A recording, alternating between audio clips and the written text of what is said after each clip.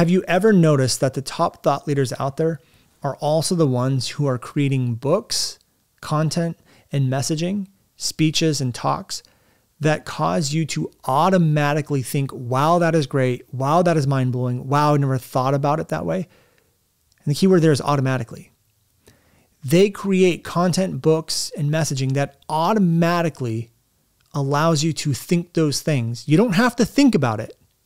You don't logically think about doing it. You automatically do that. Why? How are they doing that? Well, that's exactly what I'm breaking down in today's episode. So if that's interesting to you, well, keep on listening. Hi, I'm Brandon Lucero, and you're about to experience the new way to thrive in business, entrepreneurship, and life by leaning into who you are, what you love, and standing up for what you want to create. Get ready, because this is where we go against the grain, say no to outdated society norms, and we say yes to change in order to create a happier, more fulfilled world. Welcome to the New Generation Entrepreneur Podcast.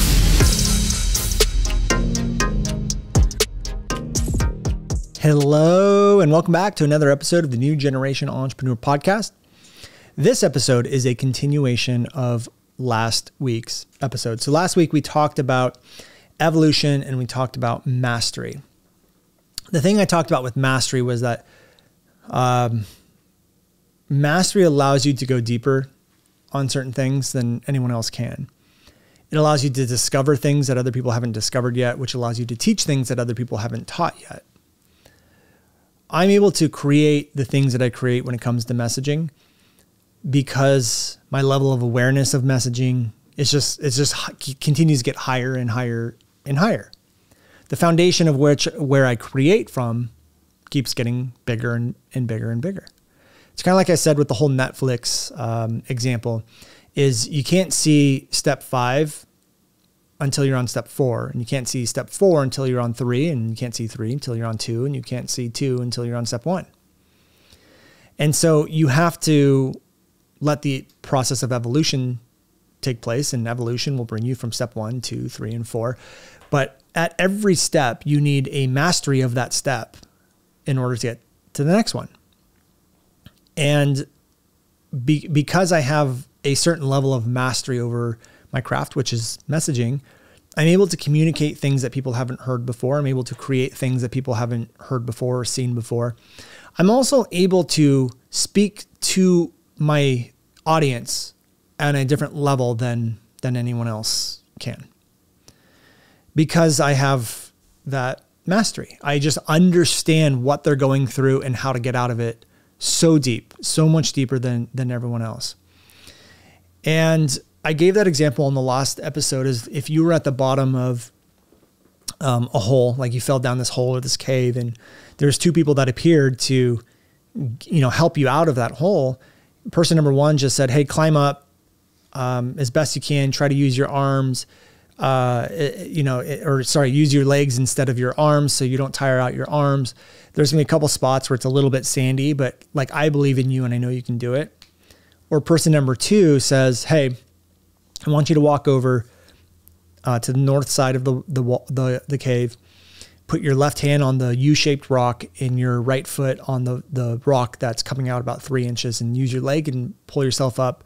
Then you're going to scoot about 5 feet to the right, and you're going to find a root. You're going to swing on that root over to this new area. There's a little bit of a ledge, and climb up about 5 feet, and then the wall is going to turn a little sandy, but that's great because you can dig holes into the wall and then use those as steps to pull yourself out. Like, who are you going to listen to? You're going to listen to the person, probably number 2, right? Like the person who really described way more specifically what you need to do. And the only reason that person can speak to those levels is because they have mastery. And to me, mastery is understanding a solution better than everyone else. And you don't know the solution better than everyone else because you figured it out once. It's because you've done it over and over and over and over again. And maybe you've done it multiple ways. That's mastery. When we have mastery, it allows us to do something that other people can't do, which is getting specific. And that's what this episode is all about, is talking about how to get specific. Now, one of the reasons why we want to get specific is because it allows us to communicate to our audience's subconscious. So I'll try to break this down as simply as I can. When you communicate to your audience's subconscious, you're communicating at a level that doesn't require them to logically think. So it's been scientifically proven that an average human makes around 35,000 decisions a day. 35,000 decisions. Everything from, should I move my hand right now to not? Should I drive or not? Should I brush my teeth now or not? What should I wear? Just like so many things. Even like what to think. Something happens and we have an automated response because our subconscious tells us that's how you should react. So you automatically react. If our subconscious wasn't there, the event would happen and then we would have to logically think, how do I want to respond?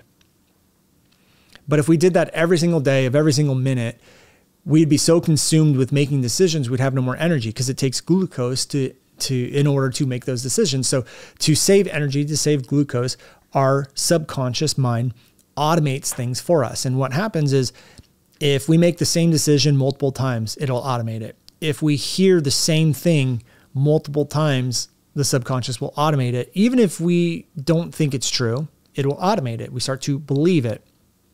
And this goes on every single day. And this also goes on with your audience. Your audience will automatically start to automate things. And one of the things that will get automated is information. It's content. It's things that we consume. So when you read a book and it's really good and it's really perspective shifting and you're like, oh my God, this is mind blowing. You didn't have to think about whether or not it was mind blowing. There is an automated emotional response that was created when you read that book that caused you to automatically believe this is really good. You didn't have to think about whether or not it was good. It automatically happened for you. When you watch a really good movie, half the time you don't really realize that if they did a good job. Got this from James Cooper, who was on our podcast, but he said, a good movie, when you're watching a good movie, you shouldn't realize that the music started playing, or you shouldn't realize like there's something weird with the actor, or it should be very seamless and you should be very into the movie. Your subconscious doesn't have to think about it. So if we're consuming books that way, we're consuming best-selling books that way, we're watching movies that way, and I would imagine there's a lot of content you've seen online where you're like, damn, that's really good. I never thought of that before. I really like that person. And again, you didn't logically think about it. You didn't sit down and go, is this good? What makes it good? Do I like this person? Why do I like this person? It was an automated feeling of this was good. You yourself, you're probably listening to this podcast and you're probably entertained. You're probably learning. You're probably making realizations you haven't realized before. And you're probably like, if you're an avid listener, I would imagine you've probably had moments throughout the history of listening to our podcast that you're like, geez, that's really good. Oh, I never thought of that before. That's mind blowing. And you didn't have to think about, how do I want to respond? You just responded. So you yourself have experienced your subconscious automatically telling you how to feel and what to think. Now, if you know that's happening, which you are now aware of that because I just broke it down for you, why are we not creating content the same way? Why have you not created content in the way that allows your audience's subconscious to go, wow, that is good. Oh my gosh, I need this. I need this now. I like this person. This is what I call subconscious connection or relatability. I want people that watch your content to have a subconscious connection, realization, or relatability to you. And getting specific is one way to do that. I'm going to give you some examples in this episode of how you can start to do that. So to break this down, to show you how this works, is subconscious connection, relatability, subconscious connection and subconscious relatability happens when you get as close as you can to describing thoughts, feelings, actions, solutions, mistakes, and pain. And most people don't do this because most people stay very generalized. Let me give you an example. Most people might say something like, do you feel overwhelmed? And it's like, yeah, everyone and their mom feels overwhelmed at some point, but that's not specific. It's too general. Like, what do you mean overwhelmed? Do you mean overwhelmed in the sense of I have 3 kids and I run a business and I feel very busy day to day? Or are you saying overwhelmed because I have a lot of bills to pay? Are you saying overwhelmed because, I'm moving out of state and I just have a lot of things to do. Like, what do you mean overwhelmed? When you're generalized, you leave so much room for your audience's subconscious to interpret that any way that they want, and they will. But when you get specific, and you get very specific, what starts to happen, and you start to describe people exactly what they're thinking, exactly what they're feeling, exactly what they're doing to try to fix a problem. You describe that so accurately. What their subconscious does is sends alarm bells. Oh my gosh, hey, they're talking about you. That's you. Pay attention to what they're saying. That's a subconscious thing that will happen inside of them. Then when you start describing the solution in so many details, the subconscious goes, they know what they're talking about. Pay attention to what they're talking about. The only way to get that detailed is because you've done it over and over and over again. So the only way to get as close as you can to their thoughts, their feelings, their actions, their solutions, mistakes, and pain is through experience. Experience will allow you to communicate pain and mistakes very well. Pain, mistakes, and thoughts very well. Experience guarantees that you will understand mistakes, you will understand pain points, you'll understand suffering, but experience doesn't guarantee that you're going to understand the solution, and we need to understand both. Mastery is what allows you to understand the solution better than everyone else. So when I tell you that you need to get specific and you need to describe their thoughts, their feelings, their actions, solutions, mistakes, pains, better than everyone else, that means you need both mastery and experience.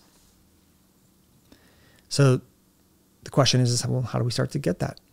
So I'm going to give you my 3-step philosophy of mastery. And then what we're going to do is give you some examples of how to get really specific inside of your content. So there was a book from Malcolm Gladwell called Outliers, where he has this 10,000 hour theory. And just disclaimer, I didn't read the book. My father-in-law did, and he was telling me about it. And what I gathered from him is Malcolm has this 10,000 hour theory saying that it takes around 10,000 hours to really master a craft, to really understand it, to be the best at it. And he was saying that like some of the top hockey players were born between certain months of the year because the way the schedule always worked out of like when they can play and what age they were in the groups and the leagues and stuff like that, it worked out that they would have more playing time over their lifespan than everyone else. They had more hours of their craft, which allowed them to be better at it than everyone else.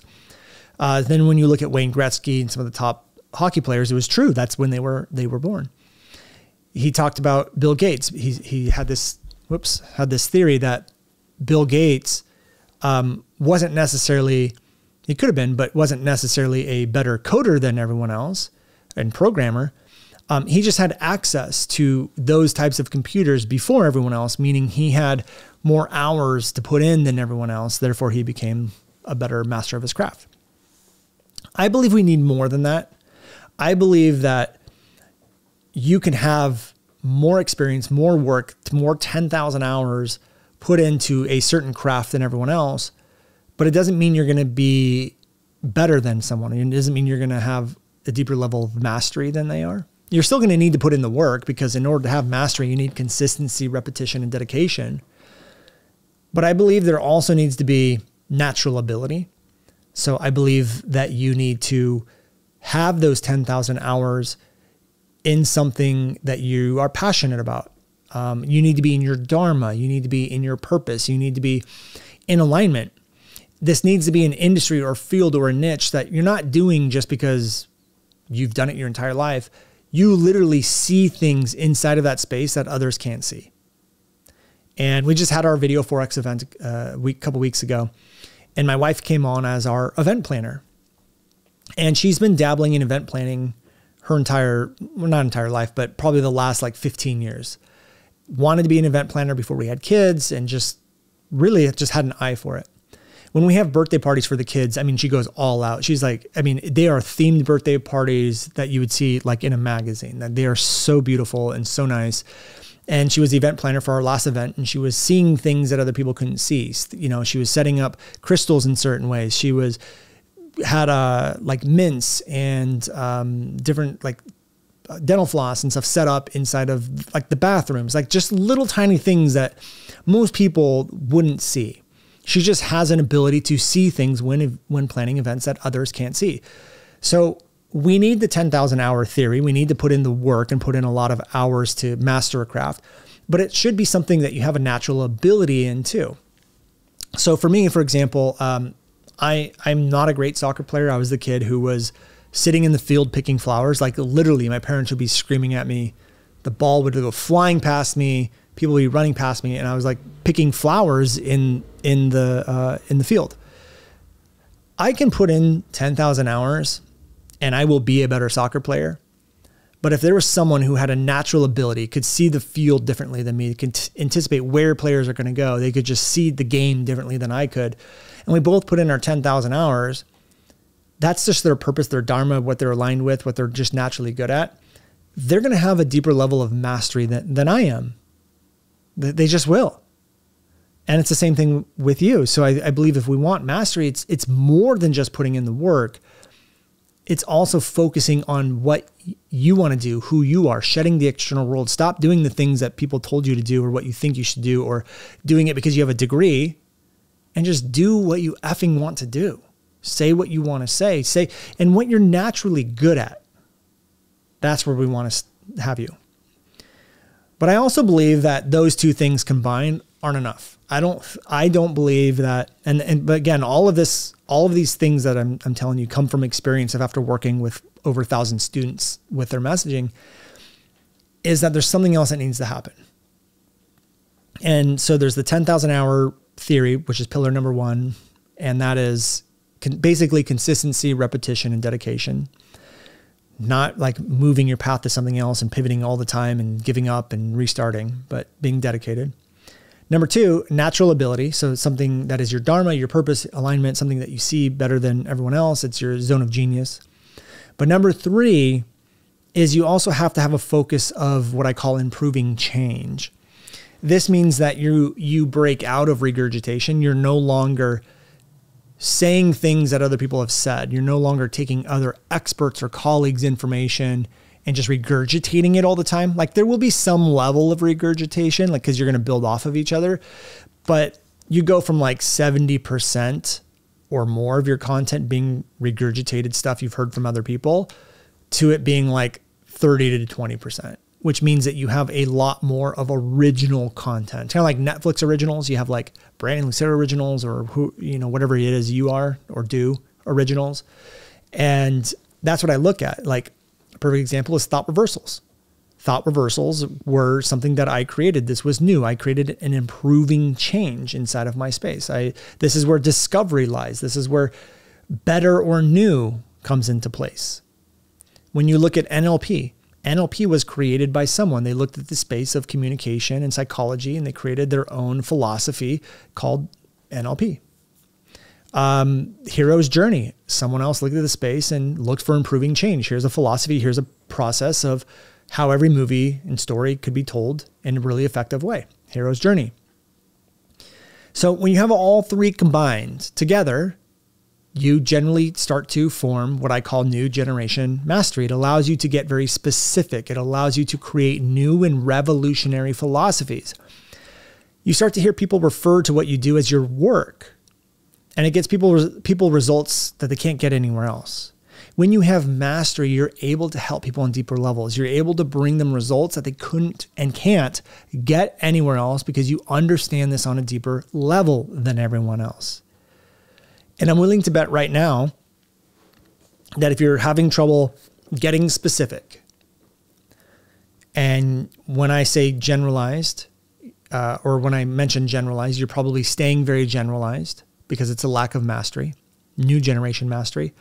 And you're not able to get specific. So let's break down what might be going on. Some people might have a lot of hours put in. So the 10,000 hour theory, you're consistent, you're repeating a lot, you have dedication, and you're looking for improving change. But you're doing it in a space that you just don't have natural ability in.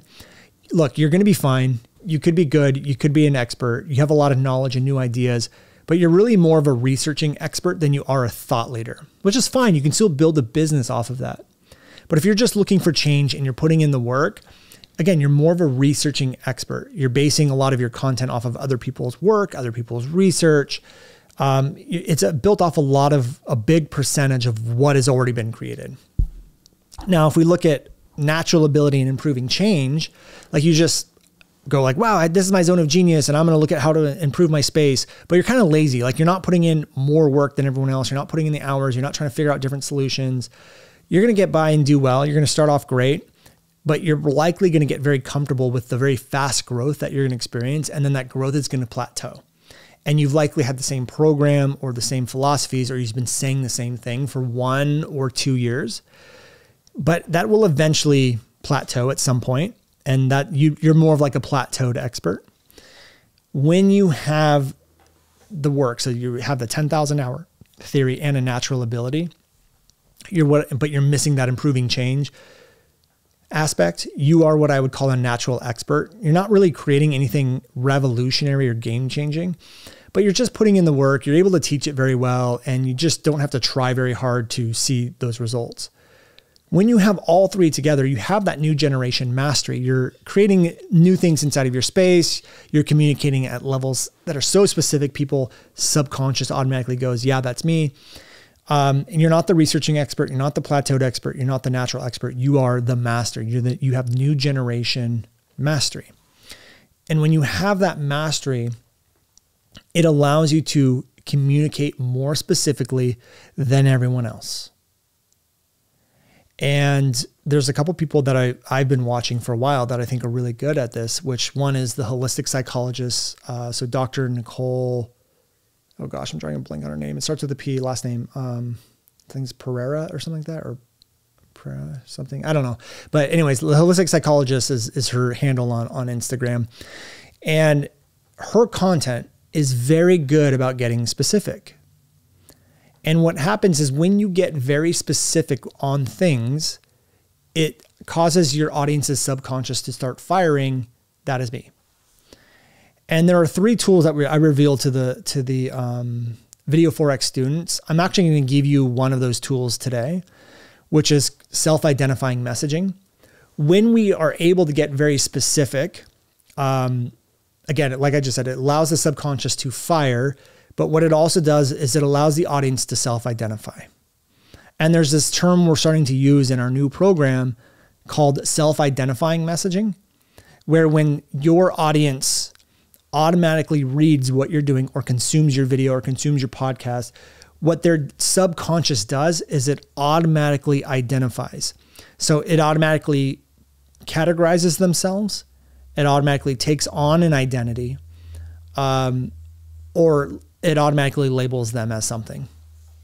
So for example, the holistic psychologist had a post that was called How Parenting Styles Affect Us. And it was one of those swipers. It was like you swipe to the right and it was like 6 images or whatever. And it says, it goes through all these different parenting styles. And I don't know if she made up these parenting styles or these are something someone else made up at some point, but they were the absent parent, the extreme strict parent, the disassociated parent, the coddling parent, the pressure parent, the secure parent, and the abusive parent. And what she did on each slide, like let's just do the absent parent, for example, she described what an absent parent was.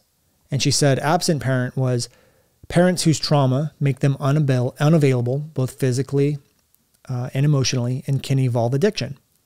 And then she describes the adult behavior that you would experience if you had an absent parent. As an adult, you might have chronic fear of abandonment, belief that you're not worthy of love, fear of commitment, easily falls into groupthink, deeply wants love, yet engages in coping mechanisms that block love. Let's do a couple more. The extreme strict parenting. Parents who act as an authoritarian figure or disciplinarian, instills fear in child from self or God figure, monitors all aspects of child's life. The adult behavior, if that was your parent, you can become ideological or rebel against childhood environment, feels shame or for questioning beliefs or having their own needs or desires, fear of unknown situations, or of following intuition. Let's do one more. Disassociated parenting. Parents who are coping by numbing or leaving the body, not present, distracted, unable to help child through difficult emotions, unable to connect emotionally, the adult behavior, avoidance of relationships or excessive neediness, might also cope by disassociation, trouble connecting with others, often feels misunderstood, unsure of own reality, fawns or appeases others. Now she goes on and there's like 4 or 5 more. But the point is that I want you to pick up on is what she's doing is getting very, very, very specific on here's the parenting style. Here's what they do very specifically, not generalized at all, but very specifically. And then what she does is says, here's what you will see in your life as your behaviors and your patterns because of that parenting style. Now, everything she does is accurate. Am I saying that correctly? Accurate and specific. It's accurately specific. And when you're that specific, what starts to happen is when you read those, your subconscious automatically goes, that is me. But the way the content is set up is you start to self-categorize yourself. I am the person with the extreme parent. I am the person with the disassociated parent. But the thing is, I want you to recognize is that doesn't happen because you logically thought about it. It happens because your subconscious automatically did it for you. Your subconscious read it, and because it was so specific, your subconscious automatically categorized yourself into one thing. That is how powerful her content is, because she's accurately specific. But she can only become accurately specific because she has a level of mastery. Because she has those 3 things that I talked about. A natural ability, she's in her purpose or her dharma. She puts in the work to work with students, to work with people. She's done the research. She's done the education, but also the actual work. So she has the knowing. She's worked with clients and stuff like that. And then also is focused on improving change. She's focused on new discoveries. How do I improve the space? What can I discover that hasn't been discovered yet? And so she starts to create content that gets people to subconsciously identify themselves as, categorize themselves, or label themselves. She's getting accurately specific. She can go deeper than anyone else. And that comes from mastery, evolvement, and experience. I want you to start looking at how can I describe something so specifically that the subconscious says that's me. You do not give the subconscious a chance to say, this is not me. When I say, are you overwhelmed? No one wants to admit they're overwhelmed. So the subconscious is automatically going to go, well, no, they're not referring to you. They're referring to somebody else. That's not you. When you say something like, are you overwhelmed? You're literally asking your audience's subconscious to admit that they have a problem. That's literally what you're trying to do. I'm sorry, guys, it doesn't work that way. They don't want to admit they have a problem. They want to stay safe. But when you describe something so accurately and so specifically, the subconscious is forced to say, that is me. And the biggest objection that I get is that people tell me, well, Brandon, if I get so specific, I'm not going to be talking to everyone. Yeah, I know. That's exactly the point. And I'm going to give you guys an example here. Let's say you owned a restaurant in New York, and this restaurant sold hot dogs, it sold hamburgers, it sold mac and cheese, it sold salads, just whatever, typical American food. And there was a rally or a protest going on, and there was like thousands and thousands and thousands of people in the street right in front of your restaurant.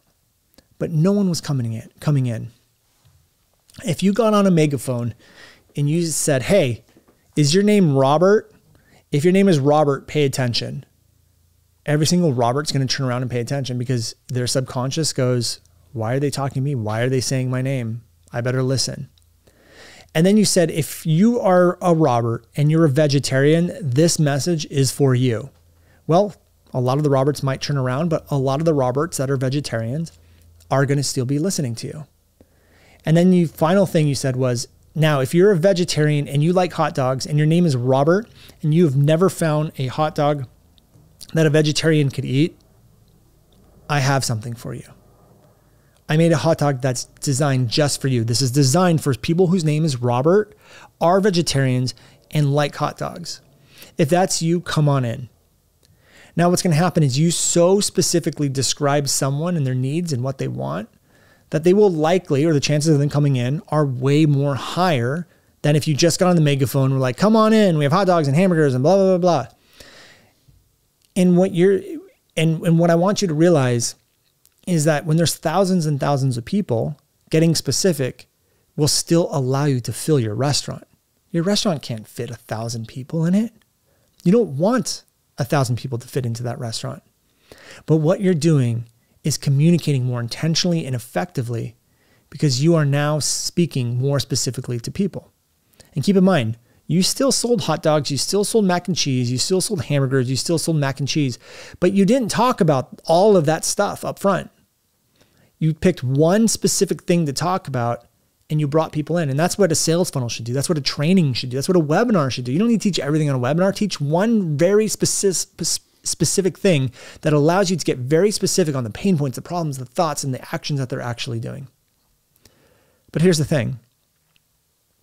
You guys don't own a restaurant in New York, I'm assuming. You're probably not listening to my podcast trying to grow a restaurant in New York. You're probably trying to grow an online business.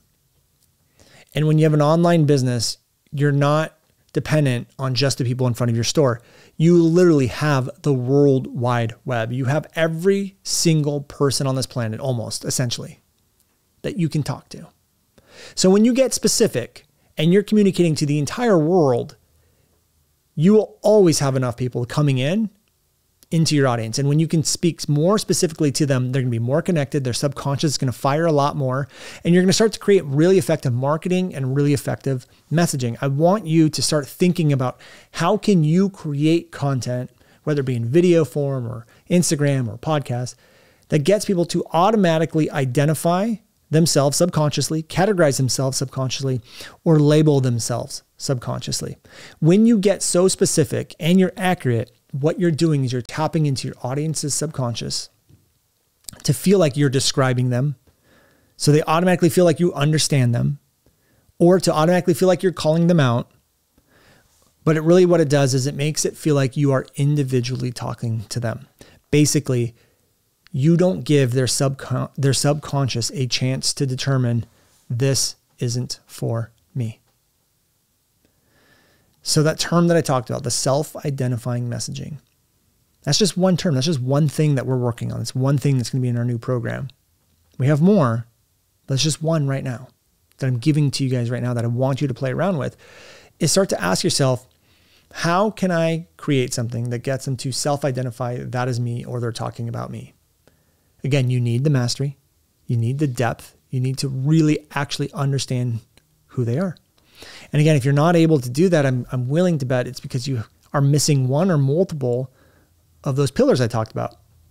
That 10,000 hour theory, which is consistency, repetition, dedication, putting in the work.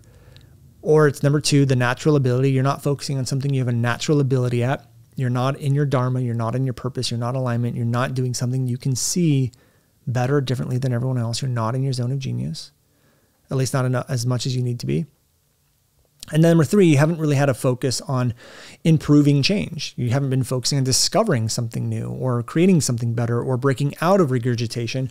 You've just been so focused on just teaching and educating. Let me give you more and more and more, and let me help you, without a focus on mastery.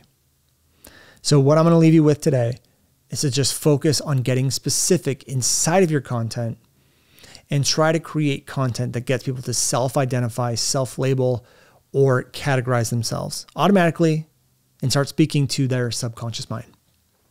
So for those of you who found this podcast valuable, let me know by leaving us a review on iTunes. I'd be so grateful for those reviews. Let me know what you like so I can do more of it. And thank you for being a listener. I'll see you all on the next episode. Take care. Hey guys, thank you so much for checking out another episode of the New Generation Entrepreneur Podcast. If you enjoyed this episode, go below, hit the subscribe button, and make sure you click on that bell icon and get notified every time we drop a new episode. Now, if you're looking for the show notes, we have them linked underneath this video, as well as our social media handles and some links to free training and offers that we drop from time to time to help you guys even further. So go check those out if you're interested, and thank you so much for tuning in to the New Generation Entrepreneur Podcast.